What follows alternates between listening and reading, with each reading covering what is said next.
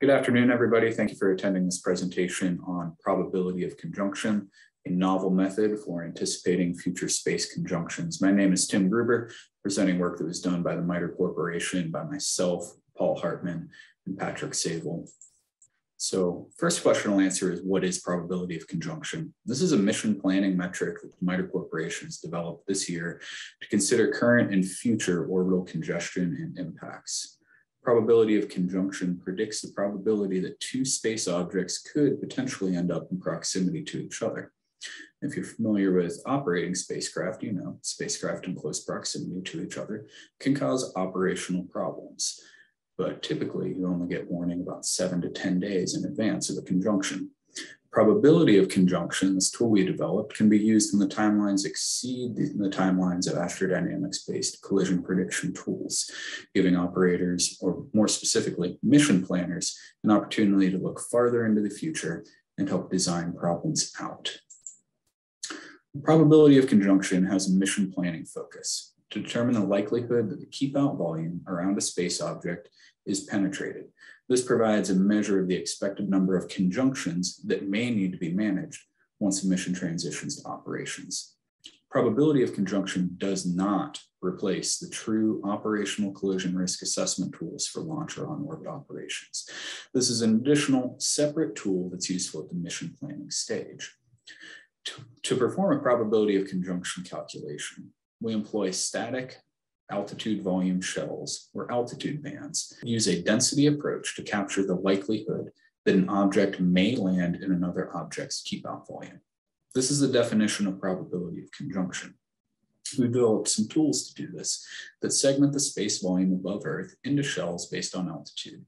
We're able to cover any orbital regime from low Earth orbit out past geosynchronous Earth orbit, and we can use either the current catalog or future projected space catalogs to assign objects to each altitude band.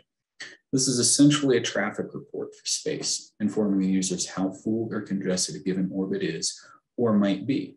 On the mathematical side, probability of conjunction is defined for a given altitude band as the odds that one object lands in another satellite's keep-out volume. This calculation is very simple to perform. You first calculate the volume occupied by all of the tracked space objects in that altitude band. The rest of the volume in that altitude band is the unoccupied volume. It's not currently reserved by tracked objects in the catalog that you're considering, whether that's a present day or a future day catalog. The probability of landing in a volume that is occupied is defined by this top equation: volume occupied over the volume occupied plus the volume unoccupied. This is the probability of conjunctions.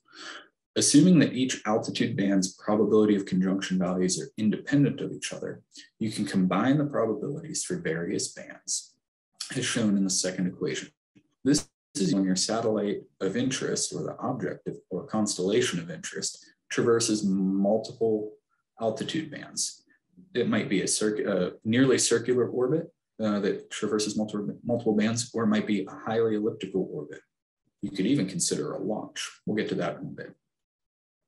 Looking at this equation, the I value denotes individual altitude band, and K is the total number of altitude bands spanned by the object of interest. Again, this is a very simple equation. This is a statistical approach to mission planning. But what we found is it works quite well. The first thing we did to establish whether or not probability of conjunction had realism was to compare it to combo. We selected one day where we had a solid catalog. We used the 2020 day 289 catalog, ran it through combo using various objects with nearly circular orbits that stayed within one orbital band. We were able to calculate probability of collision from this and experiment with various altitude band heights and keep-out volumes to evaluate the sensitivity and realism of probability of conjunction. There's a lot more detail on this in my paper, but as you can see from the plot on the left, when we ran a 25-kilometer radius sphere and compared it with the results from combo, we got extremely similar curves and what we consider to be a high degree of realism, especially considering the quality of information we were using was not really that good. We were really only considering the altitude and the number of objects Encouraged by these results, we next decided to look and see if probability of conjunction could be useful for predicting safe launch window availability.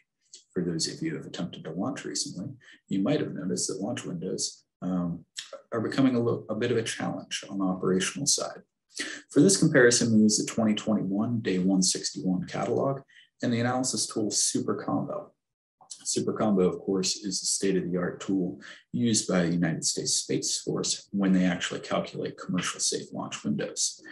By setting the altitude of concern for this was 0 to 700 kilometers in probability of conjunction, we were considering a launch from multiple launch sites to 700 kilometers. And we experimented with different altitude bands and keep out volumes to find a probability of conjunction that best matched operational results produced by SuperCombo. As shown on this slide and much better explained in our paper, we found that 10-kilometer altitude bands, probability of conjunction, combined with a 25-kilometer sphere for the keep out volume, gave us results that very closely replicated what we were seeing from SuperCombo. This is pretty encouraging and very handy if you're trying to figure out how difficult it might be to launch in 2030, 2040, 2050, once these mega constellations proliferate. So, who is POCJ intended for and what can you actually do with it? The first use case is orbital planning. Probability of conjunction can be used to plan missions for orbits to help determine a potential conjunction frequency. This information can then be used to make a lot of operational and planning decisions and is really powerful for figuring out things like how much delta V you need to complete a mission, or what type of manning you might need on the ground station. On the flip side, you could use it, assuming fixed resources, and figure out what your operational lifetime might be, or what your maneuvering frequency might be based on the number of conjunctions you receive. Probability of conjunction can also be used to estimate the availability of safe launch windows for future launch. Some of you may be experiencing a launch window crunch right now. POCJ could help you understand how much more difficult it might become in the future as constellations deploy, and might help you understand what type of manning or analysis tools you need to handle safe launch windows in the future. On the research side, POCJ can be used to help identify trends, develop mitigations to orbital congestion, or assess policy impacts of various changes. It's important to reiterate what POCJ can and cannot do for you. POCJ can tell you how congested an orbital altitude band is.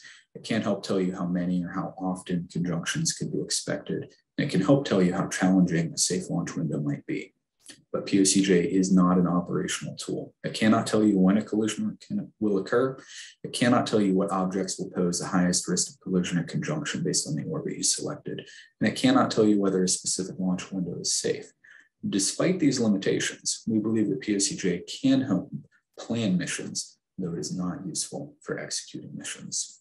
As with most MITRE work, we perform our mission in the public interest. So because of that, POCJ tool has been released on our GitHub. Users will be able to bring their own satellite catalog file, and more information is available as far as best practices and validated settings in our paper that accompanies this presentation.